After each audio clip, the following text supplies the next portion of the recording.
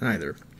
For a while I've wanted to make a quick video showing how you can look at Google Earth's imagery in different fields of view than the default, which is this view right here, which is at 60 degrees, and it starts you out at 6,800 miles above the Earth's surface. Over here on the left-hand side, I've got some fields of view KML files that I've downloaded and or edited myself to create different fields of view, and you can set it from anywhere from 10 degrees on up to 180 degrees, which is very distorted and not terribly useful. But more useful are the ones below 60 degrees. And if I click on one, you'll notice that the eye altitude changes, but otherwise the image stays the same. The default ends up being like 18 or 11,807 in these KMLs. I think you can change that. But if we reduce the field of view, it's like using the zoom on a telephoto lens in a camera. As we drop it down to 20 and then 15 and 10 degrees, 10 being the lowest, you can see that the field of view from left to right is only 10 degrees from this altitude of 11,807 miles. And that makes quite a difference in how scenes look. If we may, let's start with 190 degrees, and if we zoom into Salt Lake City, which is where I have manually set these to 0.2 to begin with, compared to the normal Google Earth view, now you've got a much wider view. And in some cases this may be useful if you're wanting to make a nice screenshot, say, of a city from above, like you're looking out of a plane, or for whatever purpose you want. But notice how the roads in the distance here converge.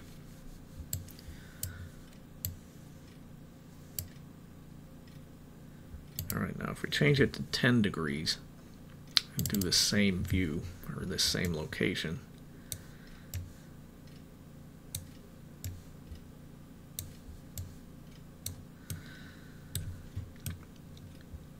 now notice the difference in the foreshortening visible. Now the roads converge much less. And again, it's like using a telephoto lens on a camera. And this makes for some very interesting effects, and it makes it very useful for predicting what a scene might look like if you went to a certain location and set your eye close to the ground and looked out using a P900 or another camera with a good zoom lens, because often the view you see is quite a bit different than what you're used to. And the program can simulate that very well. And I'll show an example here of what Soundly recorded at Lake Pontchartrain when he was looking across the causeway from the north side looking south and could see the Marriott across the lake half cut off because the rest of it was below the horizon. And as you'll see here in a moment, Google Earth can simulate that view pretty darn close, and it makes it a good tool for predicting what you might see over your own lakes or across long distances. Okay, I've taken us back out. We are at 10 degrees field of view. And we're going to come down here and we're going to look at Lake Pontchartrain, where Soundly was recording at the north end of the bridge, or the causeway.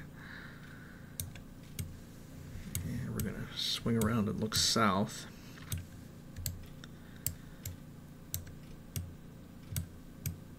And already, without zooming in to ground level, or moving downwards to ground level, you can see the two buildings in the distance, or well, there's three of them. And from this eye altitude of 1,000 feet, we can see the entire buildings right down to the ground. But as we lower the camera down to where Soundly was,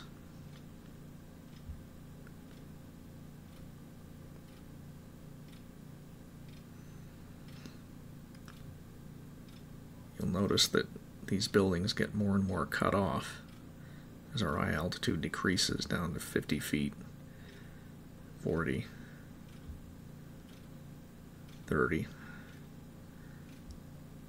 And that's approximately what Soundly was able to see from his location. That's 20 feet. Now again, Google Earth has no compensation for atmospheric refraction, so you have to take that into account. And since atmospheric refraction always makes things appear higher than they actually are, you sometimes have to back the camera out slightly to get the same view you would from the ground. And that's dependent on the distance of the object, how far you'd have to back the camera out.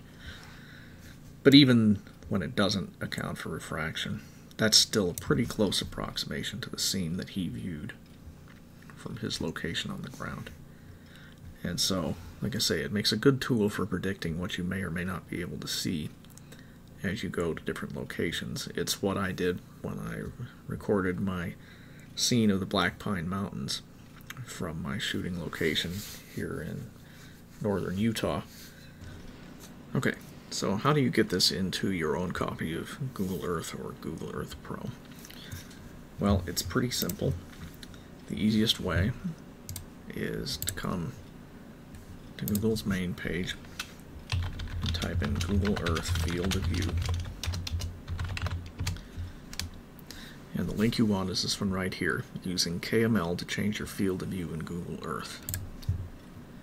When you click on it, it will describe what this tour method of changing the field of view does, because this KML is basically just a tour of one object where you set the latitude and longitude. And there are some pre-made versions at 10, 30, 45, etc. fields of view. And you can just right-click and save those into the folder of your choice, and then double-click on them to open Google Earth with it. And you are set to go at whichever field of view you choose. Now, what if there's a field of view that you would like that isn't one of these pre-made versions? Say you would want a 75-degree field of view. Simply open up that KML you saved in a text editor like Notepad or whatever you prefer to use.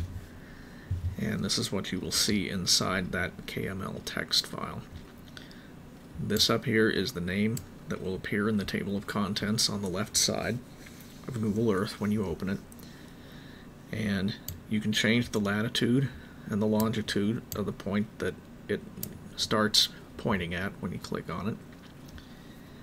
And to change the field of view itself, don't change this line. I don't think it makes any difference.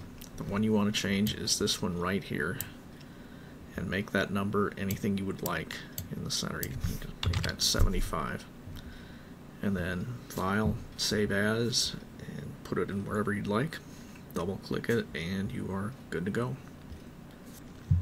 The last thing I wanted to show is another fun thing you can do with these different fields of view is make almost some postcard quality images of various cities and save them. And it's fun to do if you change the field of view to something smaller than the 60 degrees. If we come down here to Miami, for example,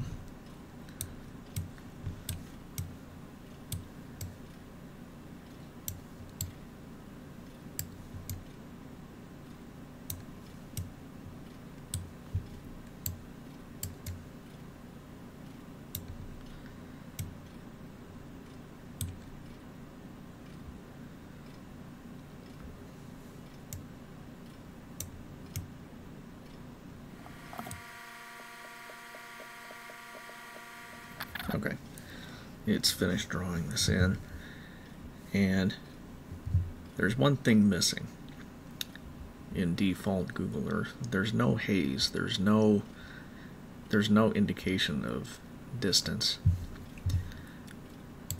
So what you can do is turn on the Use Photorealistic Atmosphere Rendering under Tools and Options. And when you turn that on, it's especially effective when you have a high field of view like this, or a narrow field of view. Now it creates a much more realistic appearing scene. And you can save this, especially in Google Earth Pro. Let me close this tour widget that gets created with KML, the field of view KML. If you have Google Earth Pro, you can save this image at very high quality. When you go under Save Image, normally these are all turned on, but I have them turned off in mine, and you may prefer it as well. When you drop down this resolution, in Google Earth Pro you can use 4800 by 3000 in this case. And when you save the image, it's going to take a long time because it is drawing every tile on screen all the way to the distant horizon at its maximum detail. So this is going to take a while. I'm going to put a quick cut in here and I'll come back when I have the finished image. Alright, so it finally finished rendering, and here's the final scene. I think that looks pretty good, apart from the trees that look a little more like broccoli than trees, and the fact that there are no people and there usually will not be traffic visible, but that varies. But still, it's a fun way to get some nice pictures of cities. So I think that's pretty much it. If you've got any questions, please leave them in the comments below and I will answer them as soon as I can. The next video I was going to do with Google Earth is showing how you can bring in the georeferenced USGS topo quads into it and look at them at any of these fields of view as well, and overlay them on the Google Earth imagery. And how, if you have a map that you would like to see on there that is not georeferenced or is otherwise unavailable to be viewed in Google Earth, I can convert that and do the georeferencing for you, and we'll post it somewhere, and I will show you how to add an image like that as well. So thank you for watching, and I hope you got something useful out of this, and I will see you next time.